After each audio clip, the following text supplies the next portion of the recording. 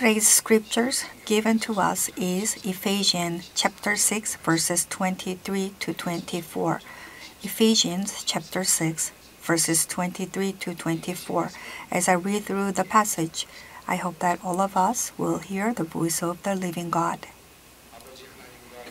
Peace to the brothers and sisters, and love with faith from God the Father and the Lord Jesus Christ. Grace to all who love our Lord Jesus Christ with an undying love. Amen. Today's text and the last sentence of Ephesians goes, Grace to all who love our Lord Jesus Christ with undying love.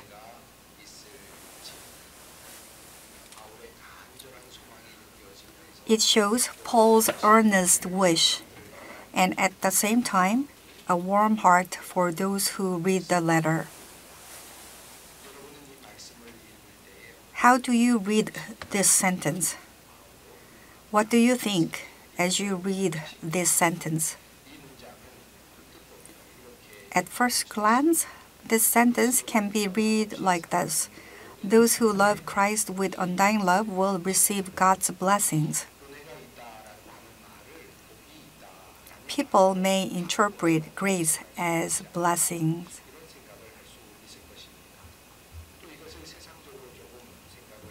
Also, we can think this way. Those who love Christ with undying love will not suffer. Those who love Christ with undying love will be blessed with children and children's success. Also, those who love Christ with undying love will succeed in business and in what they do. Maybe those can be interpreted this way. So the blessings, all the grace, can be provided by God in your life. Also, that can be a motivation for the faith. Of course, the Bible has such meanings. However, in the book of Ephesians, that kind of interpretation is not right. Then, what kind of meaning does book of Ephesians have about the grace? In our faith, we always say the may the God's peace with you, or the may God's grace with you, often. Maybe many believers like this phrase and also use often to each other, like greetings. Then when you use that sentence, what kind of meaning do you have? You wish luck for others? Or you wish like blessings from God for others? However, in the context of today's scripture, that is not the right interpretation. So let's think about this carefully. So Paul also commonly used these words of grace. In every letter written by Paul, we can see the word grace and the word peace. Grace is charis in Hebraic, and also the peace is eirene in Hebrew. Those two words are very familiar to Paul, and Ephesians is no exception. So in the writing of the book of Ephesians, Paul says, Paul, an apostle of Christ Jesus by the will of God, to God's holy people in Ephesus, the faithful in Christ Jesus, grace and peace to you from God our Father and the Lord Jesus Christ. So the book of Ephesians began like this, hoping for grace and peace for people. And it also ends with a prayer for grace and peace the charis and the erene again. Then, what does Paul mean by grace and also by peace in the first chapter of Ephesians and the last chapter of Ephesians? First, the word grace is charis in Hebrew, and this word charis appears 12 times in Ephesians alone. So if we look at closely the usage of these words, we can understand better. In the chapter 1, verses 6, Paul said, His grace is free for us. So he said, receiving for free is a blessing. So God gave us something for free, and that is grace, according to Paul. And also, Paul again said in verse 7, giving us the examples, in Him we have redemption through His blood, the forgiveness of sins, in accordance with the riches of God's grace.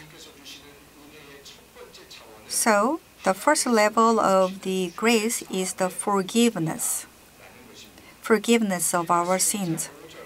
That is rephrased again in chapter 2, verses 5. For it is by grace you have been saved through faith, and this is not from yourselves, it is the gift of God.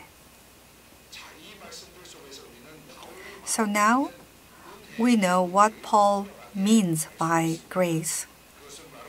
That is, the grace that saved us, the grace that redeemed us and saved us.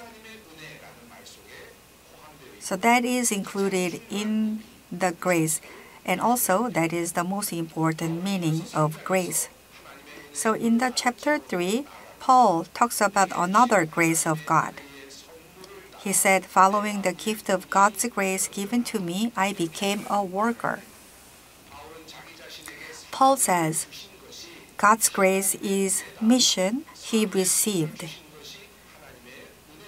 So the mission and the calling he received is the God's grace, he said.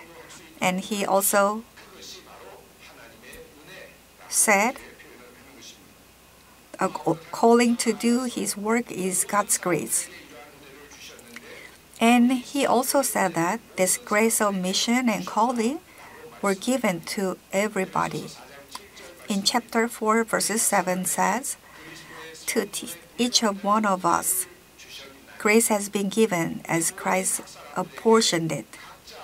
So that God gave us proportionate gift to every single of us. A mission and calling are grace given by God. So this is the second grace, the grace which invited us to work for Christ. So there were the two graces of God in the book of Ephesians. First is the grace of salvation, and the second one was the grace of mission.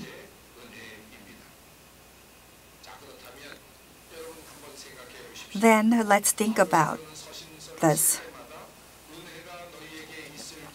Whenever he writes a letter, he says, may grace be with you. What does it mean? Is that the more history of redemption or the more work to do? I don't think so. That means, may grace be with you means that we have to feel the thrill of the grace that saved us. And also, we have to live as a person who is faithful to the mission given by God.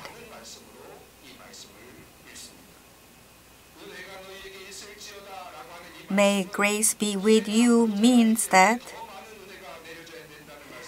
not we have to have a more grace because we don't have enough grace, but It means we have to live with the passion of the redemption and the mission.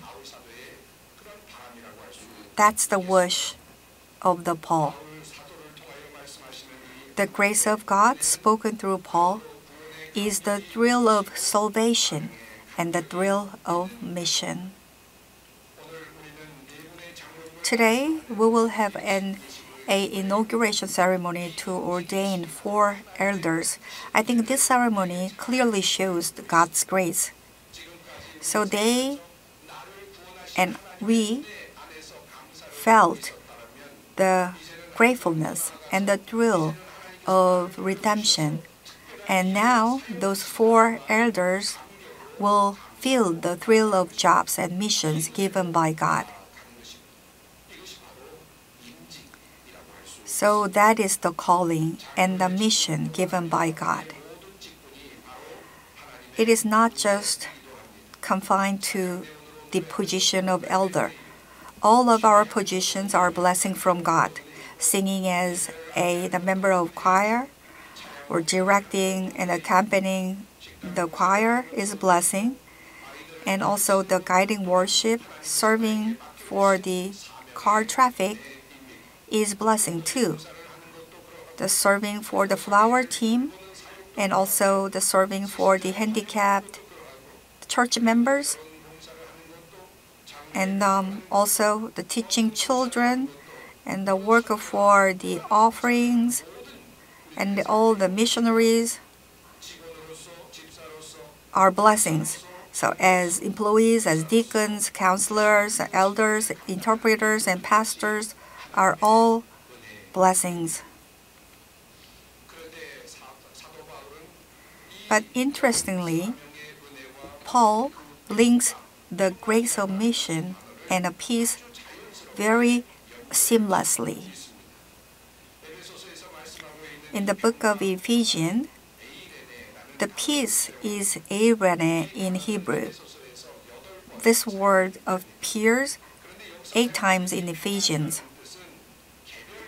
This peace used here emphasizes not the individual peace of mind, but the relational aspect. So here the peace is described as peacemaking or a tie of peace. In the chapter 2, verses 14 and 17 said, "For he himself is our peace, who has made the 2 groups one, and has destroyed the barrier, the dividing wall of hostility. He came and preached peace to you who were far away, and peace to those who were near." So the word peace, eirene, in this text appeared 3 times. So eirene here, himself is our peace, and also preached peace, and also the peace to those who were near. So we can see the 3 times the peace, the word peace in these sentences. So that God broke down the wall between God and us, and that is the peace. So what Jesus Christ came and did in this world was a making a peace. And this gospel of peace continues in our mission. Bible said in the chapter 4, verses 3, Ephesians, "Make every effort to keep the unity of spirit through the bond of peace." Also again, the verses 7, the grace was given proportionately to each of people. So we received the grace, but now we are receiving the mission again, and the mission is to make a peace. So let me summarize again. We were saved by God's grace, and the salvation was the breaking of the barrier between God and us, and as a result, we enjoy true peace and true grace. So, after receiving the grace of salvation, we are moving on to another level of grace, which is a mission to make a peace, a mission to break down the walls. So the grace and peace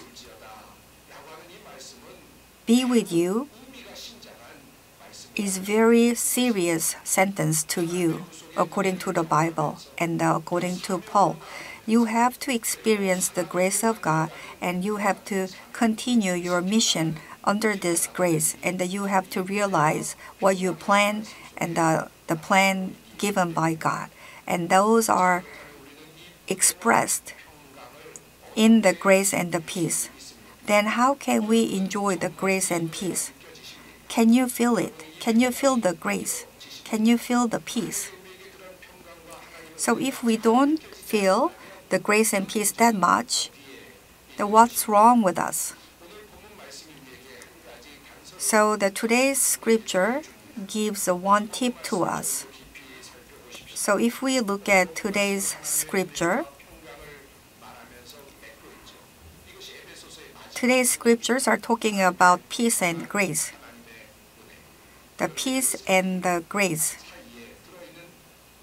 But between those two words, we have one important word called love. In the verse 23, we can see the people with love with faith, and also in verse 24, it says to all who love unwaveringly. So it means the origin of love and also the quality of love. The grace and peace can be only enjoyed by the people who love God with undying love. Who can enjoy the grace and peace? Only the people who love God with undying love.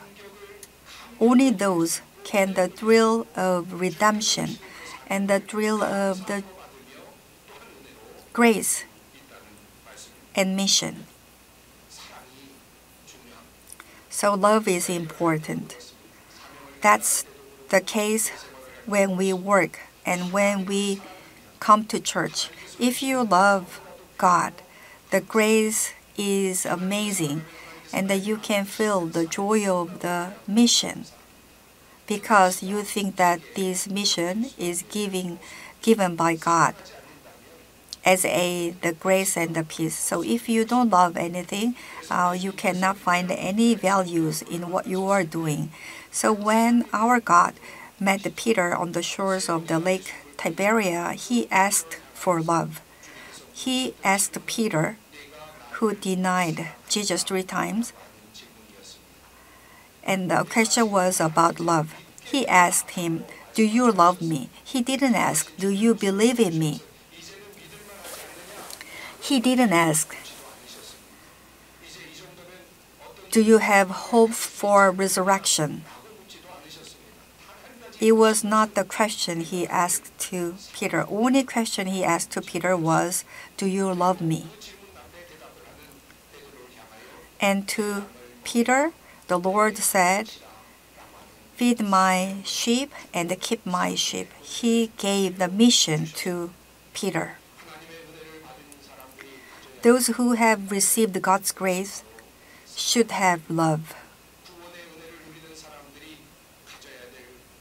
because they received the grace of salvation, so they have to have love.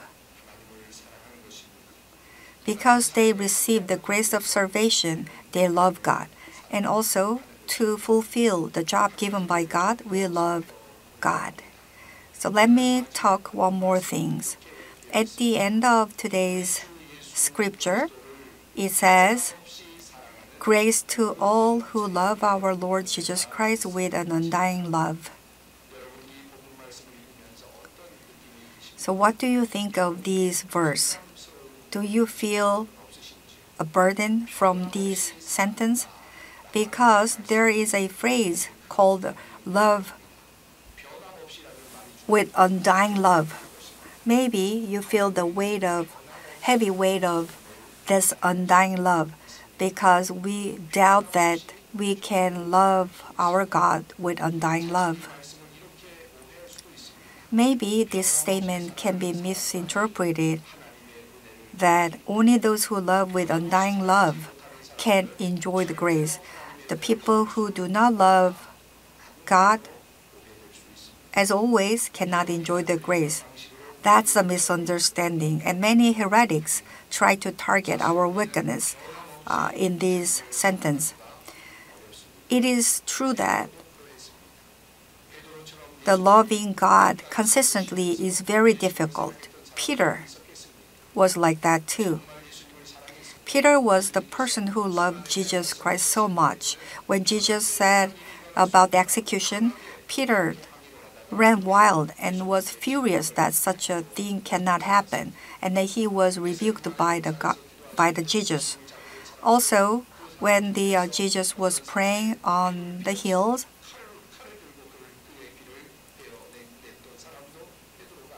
and Peter cut the ears of the people, executors, he loved Jesus so much, but he failed to love God with undying love. So Peter was like that. And how can we love the God with undying love forever? We can see the sceneries where the Peter met Jesus on the lake of the Tiberia. If we look at these sceneries in Hebrews, we can find some difficult meaning there.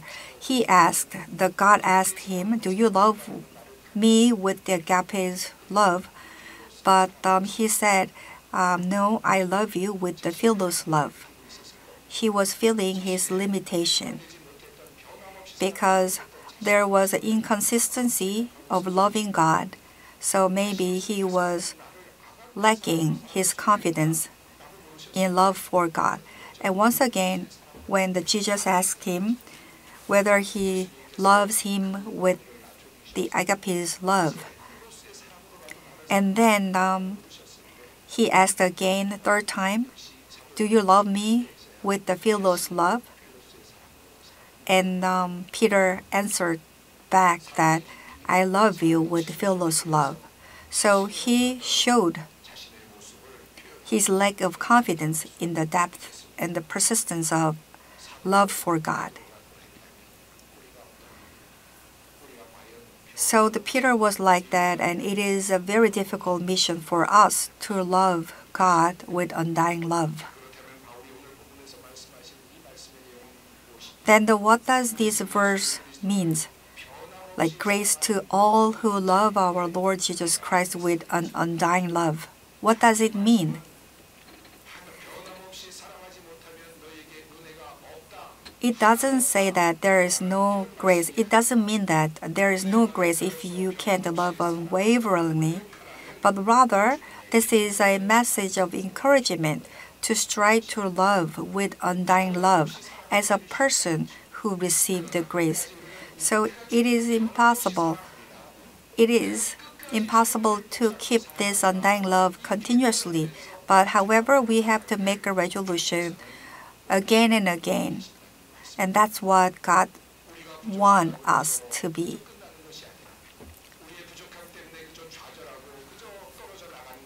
We should not give up. We should make an effort to love Him with undying love.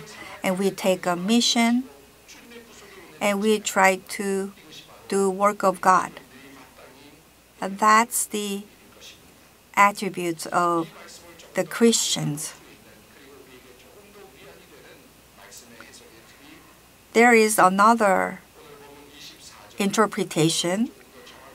So if we look at today's verse 24 in Hebrew, in original language, it goes like grace to all who love our Lord Jesus Christ and aphasia. In incorruptibility. So these aparthasia is at the end of the Hebrew sentence.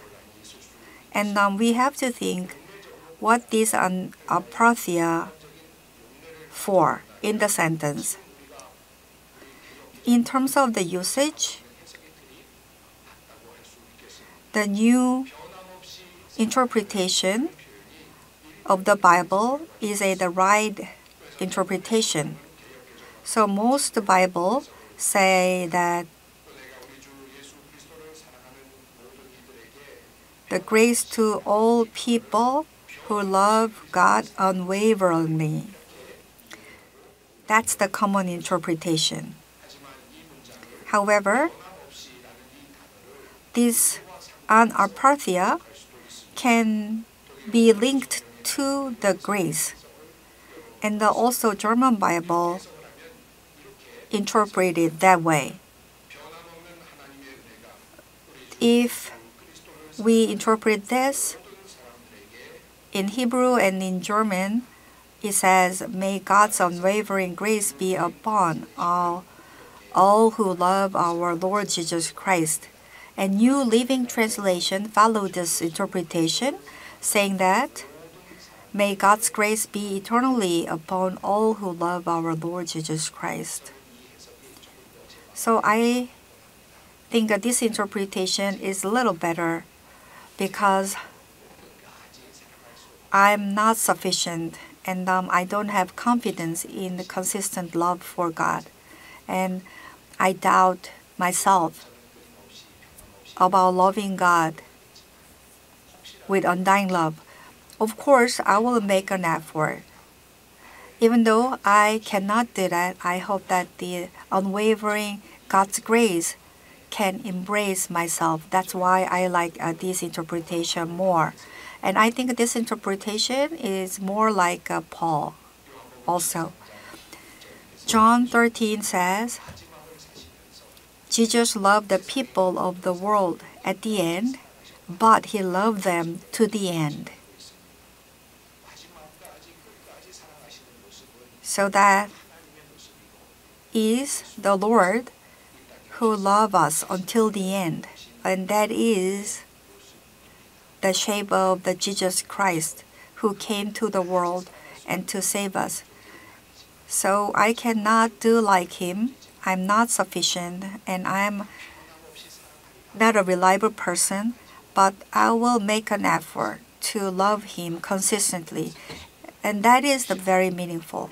So if you fall and if we trip, we will have an unwavering grace with us. We believe that. Let's love. With this love, let's feel the thrill of redemption. And let's feel the thrill of the mission given to us. So reading you the Bible, the grace to all who love our Lord Jesus Christ with an undying love. May the grace upon all who love our Lord Jesus unwaveringly. Let's pray. Our loving God, we praise the grace of redemption you have given us. We are grateful for the grace of the precious mission given to us. May this thrill of the salvation and mission always live on. Please give us unwavering heart of love. May we all love the church, love the Lord, handle the task given to us. I pray in Jesus' name. Amen.